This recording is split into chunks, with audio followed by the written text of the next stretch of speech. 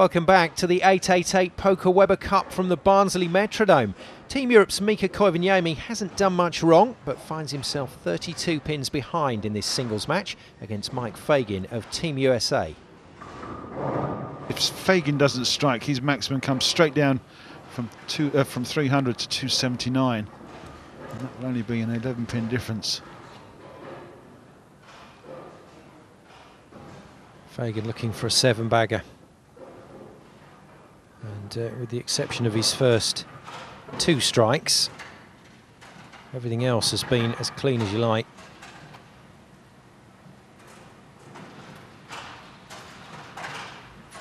Away it goes.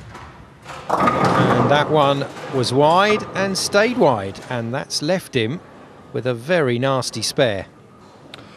Well, it was the 2-4-8-10, and I think the 2 has gone. This one just gets off the hand, too quick, too wide. It's outside his mark and it's snagged up in any lane oil. It's made the head pin, and look, the 2 pin's gone. There it goes.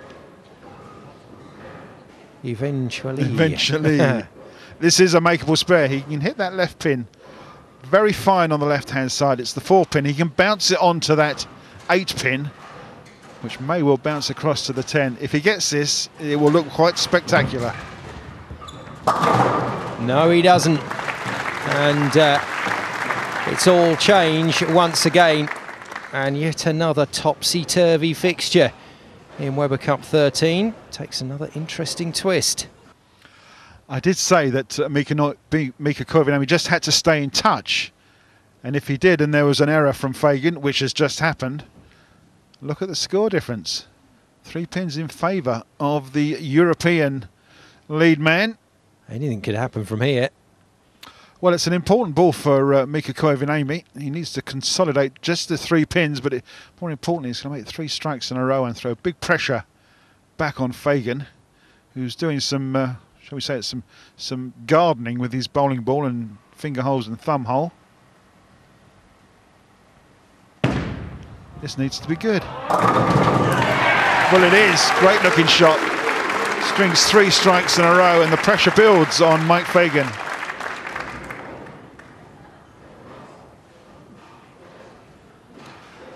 Lays it down nicely on the lane, nice and straight. Gets to the back end where the dry part of the lane is.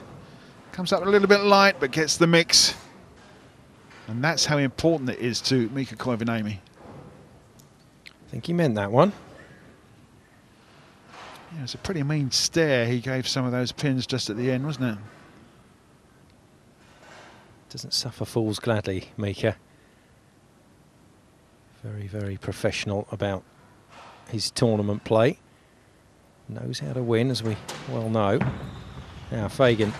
I just wonder if he went looking for changes too early there, because you said, Cass, when you saw that last shot, it did just look like it came off his hand a little early, and you know, not a lot wrong with what he was doing, but all of a sudden he's in some serious bother off 6 strikes. Yeah, that last shot was certainly a little bit wide. It got back to the head pin, couldn't make the 10, and he's missed that one by a country mile. Come on. Now, isn't that ludicrous? The man's gone 6 strikes in a row. He's had a little glitch, leaves a 10 pin, and this is just way inside. What's gone wrong here? 2 inches it's missed it by, and one could say that this game could already be over. This man's hit 6 strikes in a row, and he could be going home. This is unbelievable. I'm sure Mike Fagan feels exactly the same way, but a very random shot at that 10-pin spare, and a game that looked beyond Europe's reach just a few minutes ago now looks right back in their grasp, and Koivuniemi could level the score at Weber Cup 13 if he can hold it together.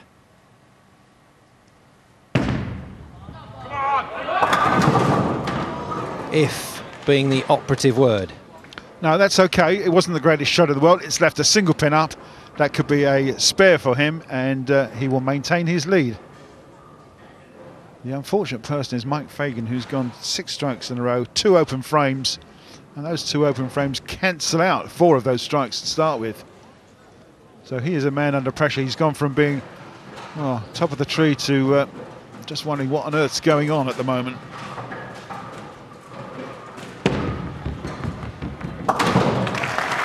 He takes his spare and maintains his lead, slim as it may be. Little fist pump after that one from Koivuniemi. That just shows you the pressure that they're feeling up there on the show lane at the moment.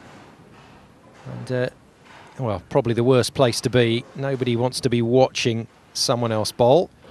Whether you be a teammate or a relative, it's always quite tough.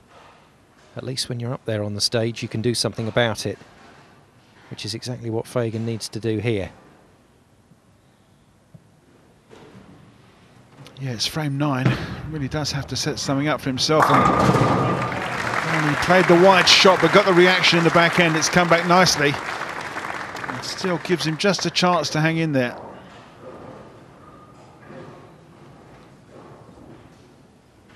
Both players will be sailing through the 200 barrier. Not that it's a barrier as such.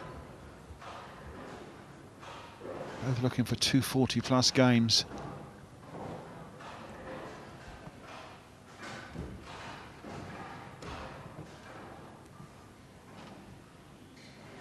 This is where Mika Koivuniemi's experience will really count. He knows this one's a struggle. He knows it's tough out there. And he knows he's got to find a shot for Team Europe that works. Nearly, so nearly. Well, you couldn't write that, could you? I mean, to all intents and purposes, that looked a perfectly good strike shot. Right in the 1-3 pocket, and the 10-pin stands there quite defiantly.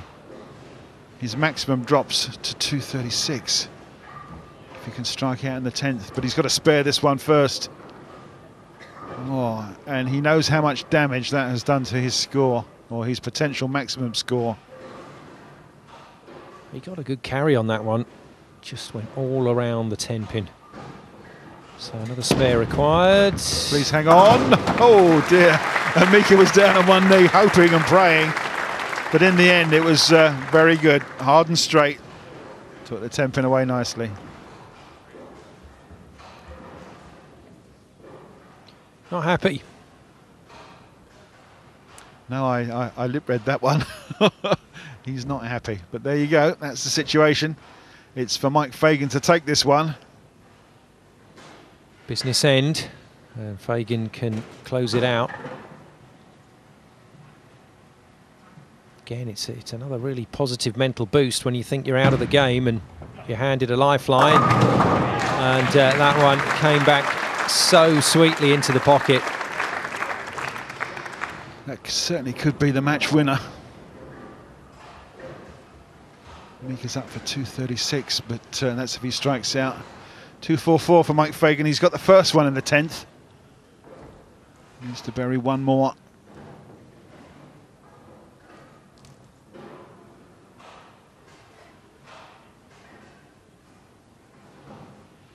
Not kissing the ball, just blowing into that thumb grip. Just part of his pre-shot routine.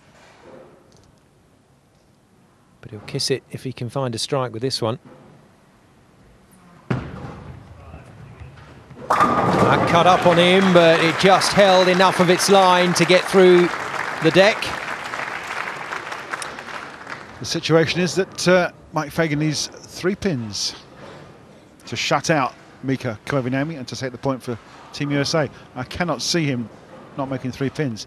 This is a great looking shot. Second ball of the 10th, it rings 3 strikes in a row. And it's virtually sewn this game up.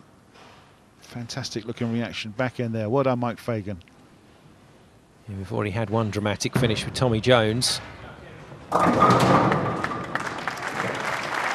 So Mika Koivuniemi once again misses out when there were some chances. And Fagan's 6 strikes in a row at the top of this match, good enough to build a score which Koivuniemi couldn't surpass. So another point for the USA. Confirmation then of that score. 242 plays 225, and once again we've got a very close session. It's on as even at the moment, but USA go back out to a 2-point lead. Tony Wrighton then is with Mike Fagan. Mike, you happy about that, aren't you? Just muttering to yourself about how pleased you were. Yeah, you know, anytime you can beat Mika, you know, he's one of the world's best. You got to pat yourself on the back and feel good about it. What was going on in your mind? You had 6 strikes in a row, looking sensational, and then a bad miss. Yeah, I mean, the lanes are a little bit touchy out there. Obviously, I was, you know, creeping a little bit left as the game went on, and I just kind of let one get away from me. And the spare shot, the same thing. You know, the heartbeat's pumping a little bit, and just lost some concentration.